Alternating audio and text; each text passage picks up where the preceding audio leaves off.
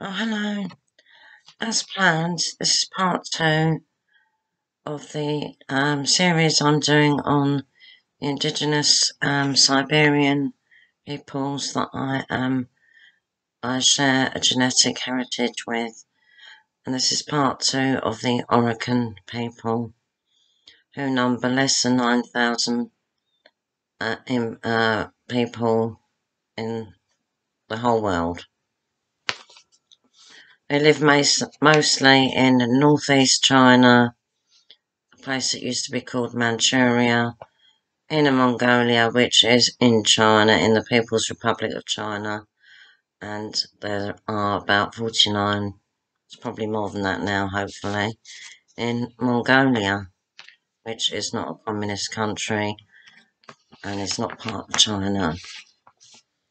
Okay, the first part was more like an introduction, but I covered quite a few topics. I thought I'd start off by talking about their religious beliefs. Sorry, my voice a bit quiet tonight. Alright, the Oroqen people believe in shamanism, with nature and animism. This kind of religion, well, it's not really a religion, is it? It's a spiritual belief, is closely combined with the unique, primitive ideas of the nation. Their religious forms include nature worship, totem worship, and ancestor worship. Shaman is the messenger between God and man, can be male or female, and is usually hereditary, passed down from father to daughter or son, or mother to daughter and son. But it's usually kept in the family, yeah. Shamanism believes in quite a lot of gods.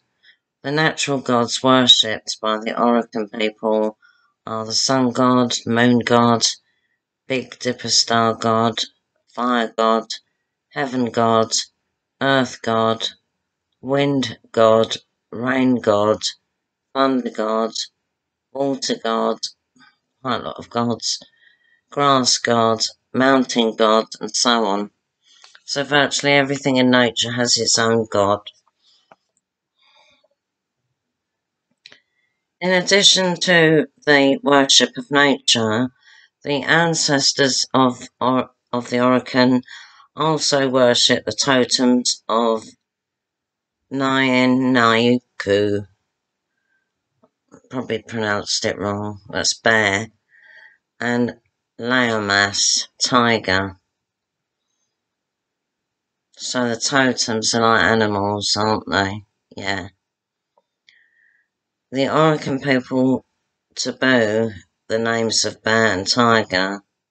Oh, I wonder why that is. Are they taboo the names? And I just said them. So I hope nothing bad happens to me. But called them Oroqen God. So they don't call them by their real names, they call them the bear, they call the Oroqen, which means God, and the tiger, Nayuyan, which means official, and Wute, master. The Oroqen people's worship of their ancestors is very popular, and it is the same now. A lot of countries do like ancestor worship, don't they? A lot of peoples, I mean, different parts of the world, like places in Africa. Koreans, sort of. Even though a lot of Koreans are Catholic or Protestant, they still worship their ancestors, show respect. I think we should show respect to our ancestors, and I like it. I like it because what we're doing at the moment, well, mainly my sister, she's finding out all about our ancestors and relatives, and I want to keep their spirits and their names, if possible, alive and thank them, because if they hadn't struggled, I know a lot of them were probably horrible people, but the majority were people living ordinary lives, getting on with life and having children. And if they hadn't done any of that, I wouldn't be here. So I've got every single one of them to thank. So in a way, I do worship my ancestors. I think we all should do, really.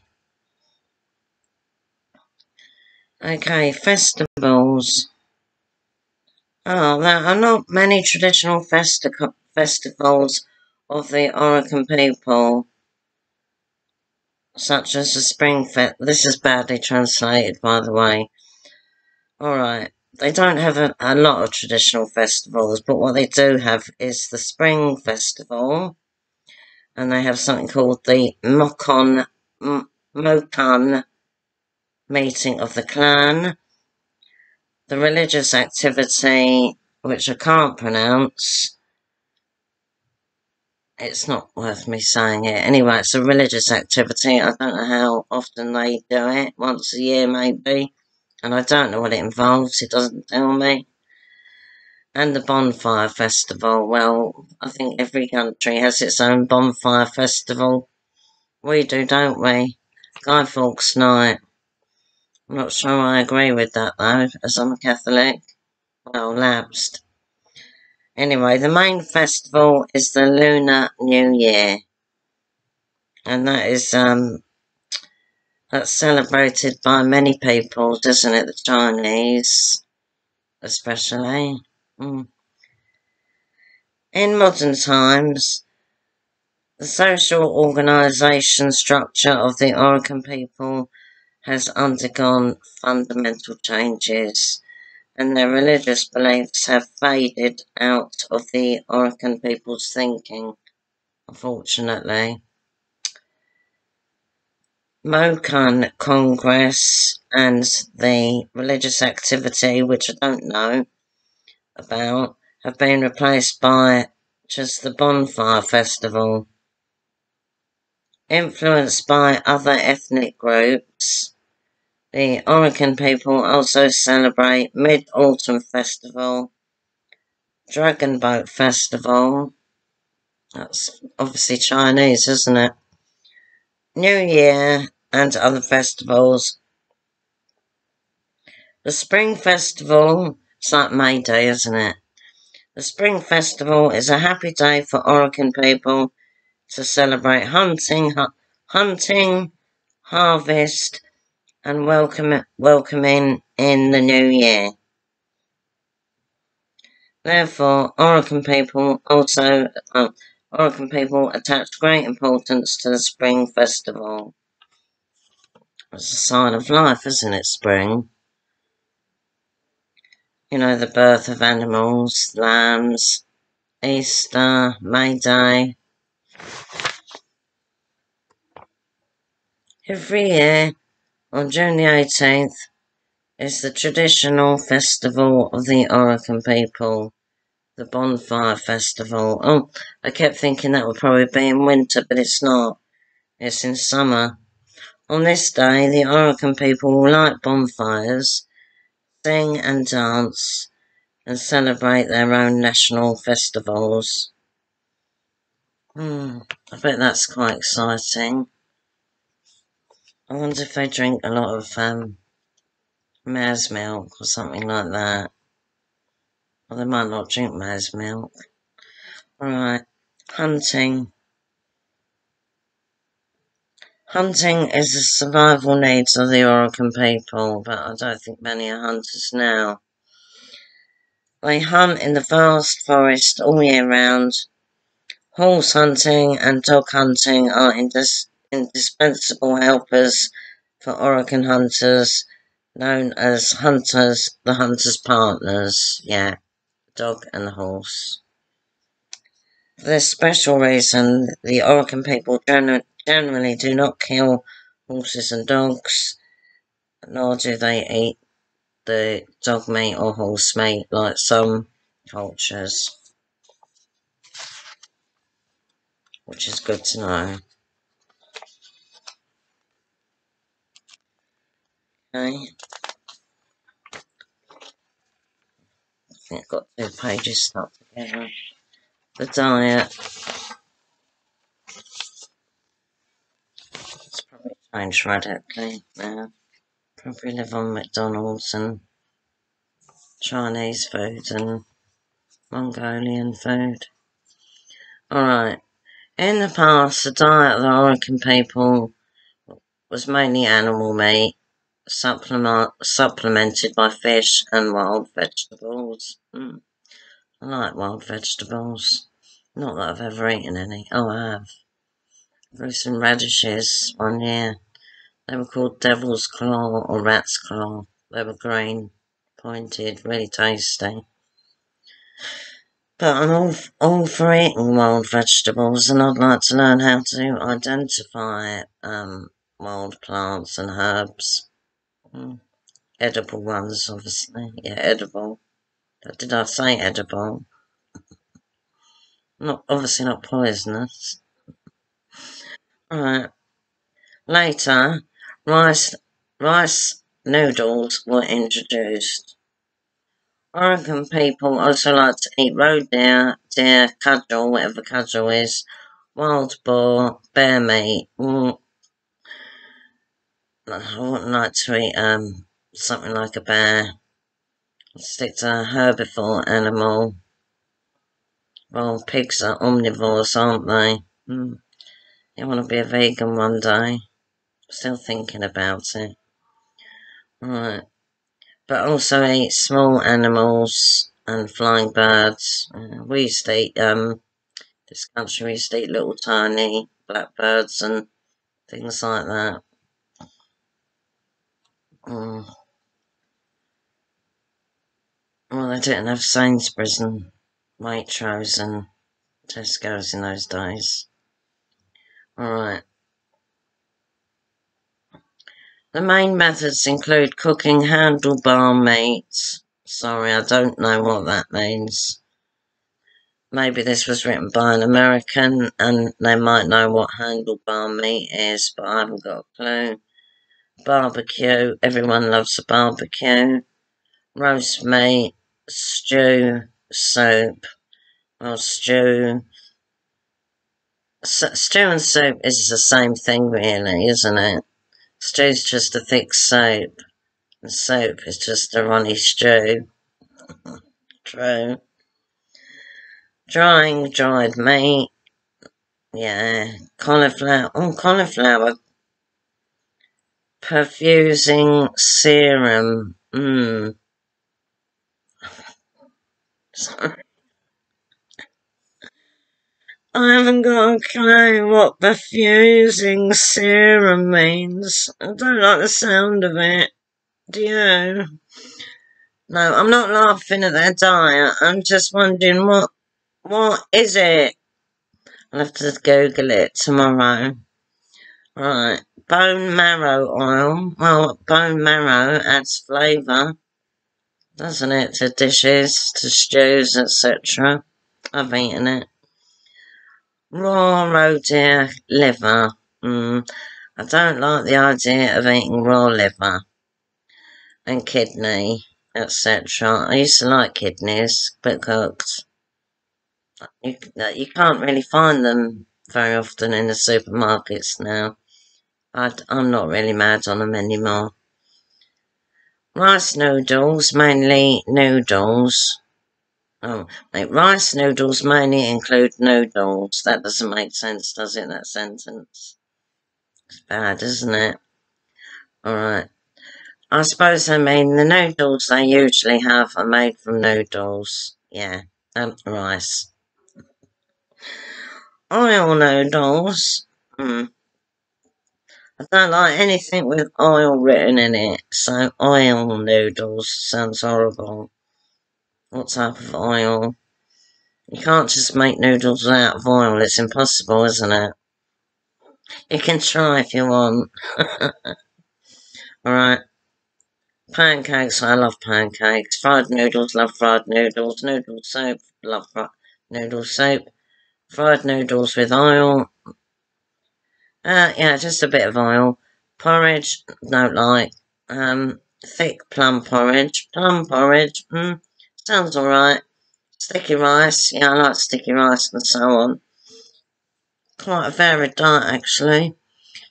In the Oroqen language, the oil noodle is called tubules. This is a translation, obviously, because it's not an Oroqen word. It's an English word. The oil noodle translated is called tubules. So I suppose they're like thickish noodles with a hole running right through the middle, like a very long macaroni. I could be wrong there. I could be wrong.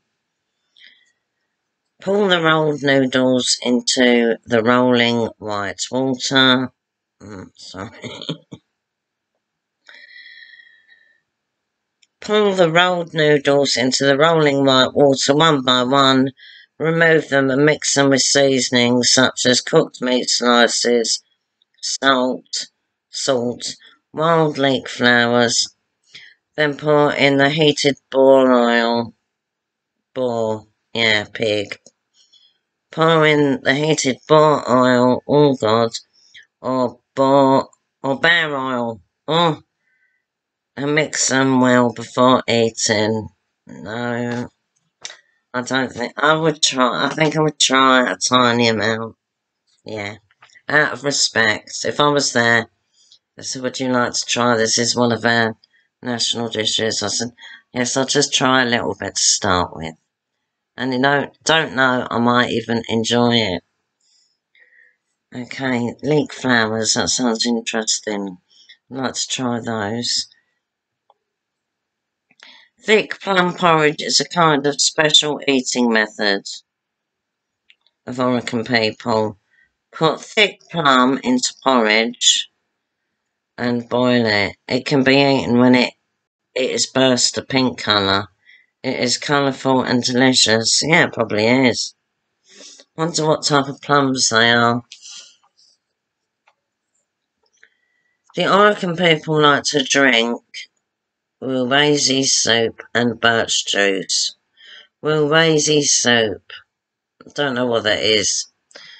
Birch juice. I've had birch water, but not actual birch juice. Birch water is birch syrup or juice that's been diluted with water. So you just get a tiny flavour of the birch sap. It tastes a bit like paper, to be honest. If you've ever chewed on paper, it tastes a bit like that, but something different, and I like to be different, so when I see it, I buy it, and I drink it. Every spring in May and June, cut a small hole in the birch root. Birch juice will gush out. Well, I'm not sure if it gushes out. I think it's more of a sap, but I didn't write this. Someone else did, who's probably got more knowledge. Alright, clear, sweet and delicious. The Oroqen people also drink a birch pulp called disease. Why are they giving that name? Can you imagine me? And I'm trying to sell my brand, and I don't know, you go to if you thought of this thing you wanna make, sell in the shops eventually. Where you go. I don't know, advertising agency or something. Just say, I've thought of this terrific drink. It's made of birch bark. Yeah, no, don't worry. It's really good for you. It's really healthy. And I've thought of giving it the name disease.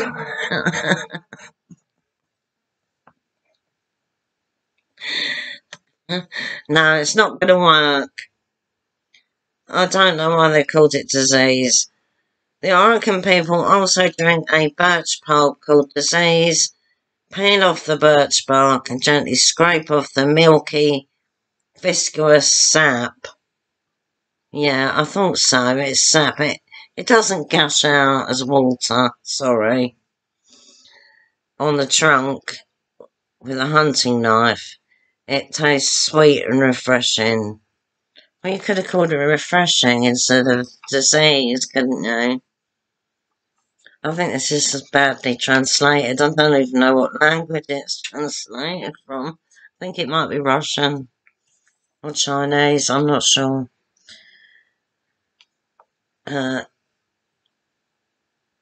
Yeah, I'd like to know more about this Wu-Wazy soup, but I've got an idea it's made from birch juice or birch bark or something, you know. No, you can't eat birch bark, can you? No, you don't. No, enough. Clothes and accessories. The costumes of the Oroqen people also fully show the characteristics of the hunting people. The roe deer skin, processed by women in Oroqen, is strong, soft and light. To adapt to the cold climate and hunting life, the roe deer fur clothes and caps created by the women are unique and unique. Yeah, see what I mean.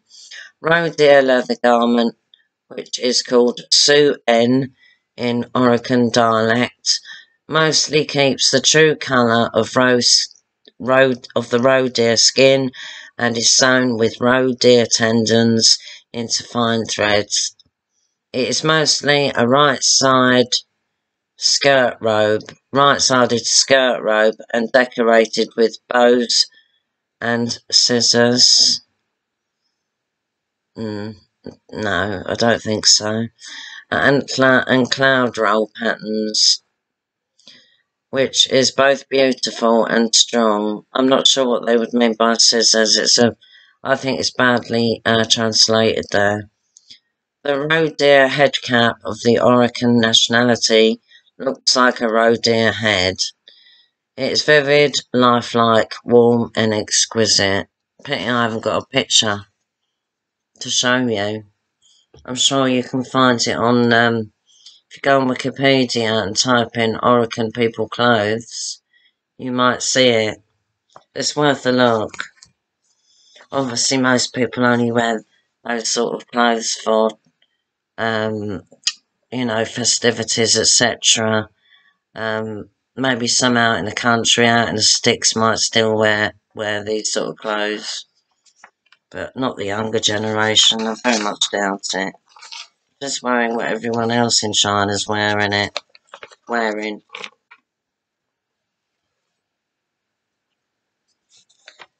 Right, I think that's about it now.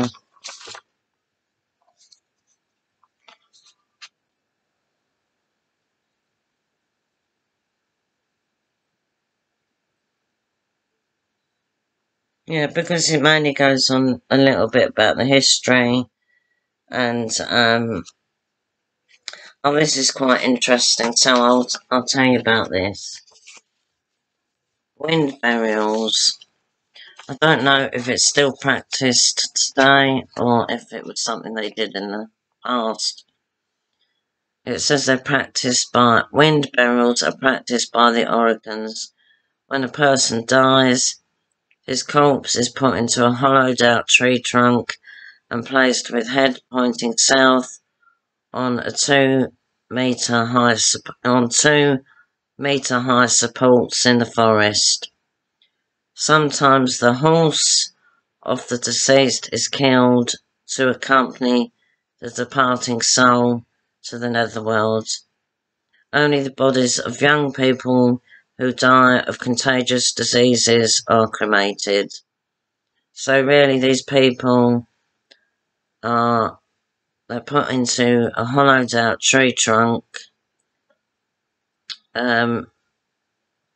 whether it's completely covering them or not, or it's just like a bath, if you know what I mean, then that wouldn't be a very nice sight for certain sensitive people. It'd be decomposition. That can take weeks as well, depending on the location and the weather. So I imagine that they would be put into a whole tree trunk that's been hollowed out. Yeah. And only young people that die of contagious diseases are cremated. Whether that's still practiced today, can't be sure. There's not a lot of info on the internet about these people, unfortunately.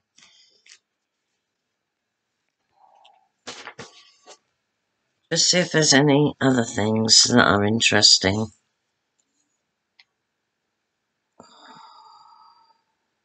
Yeah, monogamy is practiced by the Oroqens, who are only permitted to marry people outside their own clans. Yeah, I mentioned that before. It's very sensible.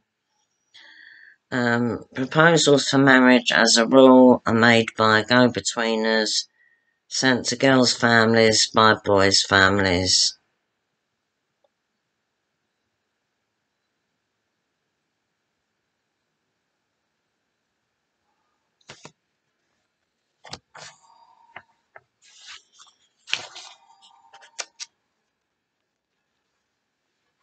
It's a bit about music as well, but I'm not really into music, unfortunately. So you won't be able to hear me talking about it. Yeah, most of them have been settled in the Soviet times. They were made to settle down on farms, community farms. But later, a lot of them, it says, fled back to hunt in the forests.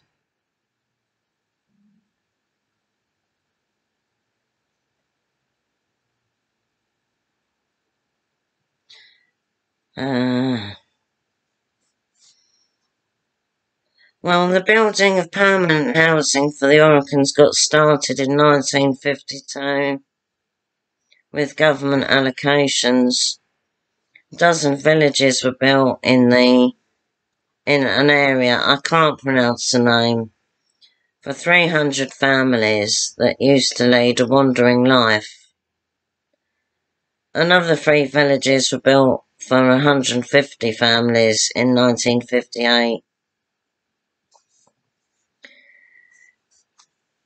In 1956, the Oroqens began to grow crops.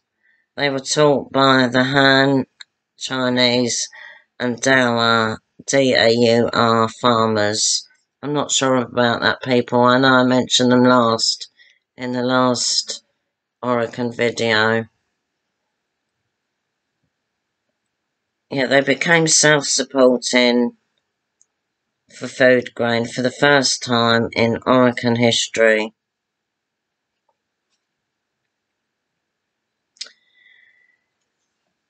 And in their autonomous region, they have now, or this is in the past, established 37 factories and workshops, turning out farm machinery, electric appliances, flour, powdered milk, furniture, leather, fur and candles.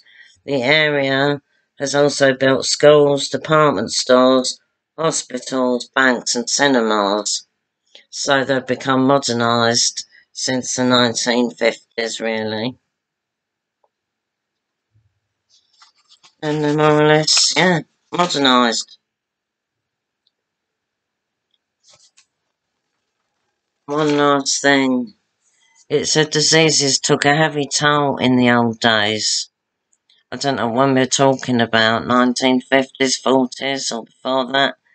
And 80% of the women suffered from gynecological troubles due to the lack of doctors and medicine and ignorance. Yeah, this must have been like in before the 1950s. They have been put under control with the help of mobile medical teams sent by the government, the launching of disease prevention campaigns, and the popularisation of the knowledge of hygiene. As a result, the Oroqen population increased to 4,100 in 1982. So it must have been less than that. And this article is Chinese, actually, and it was written in June 21st, 2005. So that's a long time ago. The Oroqen population has doubled, more than doubled in size since 2005.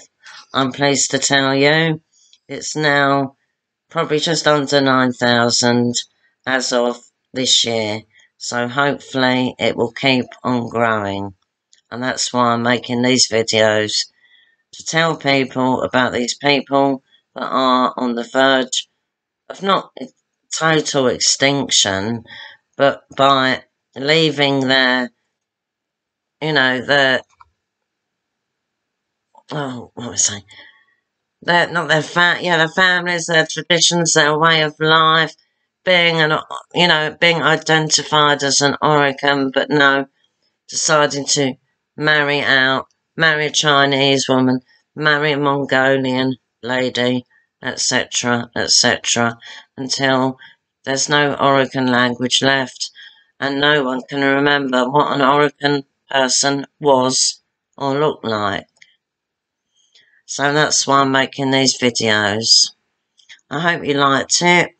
I will be doing a couple more about the indigenous people that I'm related to. But I'm going to take my time. I think I'll probably do the Inuit next, who were indigenous to Siberia, but I think the majority of them moved to Alaska and Canada. So I'll be reading about them soon and giving you another video about my distant relatives. Alright then, I'll say good night, or good afternoon, or good morning, wherever you are. Hope you like this video. If you've got anything to say, put it in the comments. I don't get enough comments, so I don't know what I'm doing right, and I don't know what I'm doing wrong. Alright then, bye.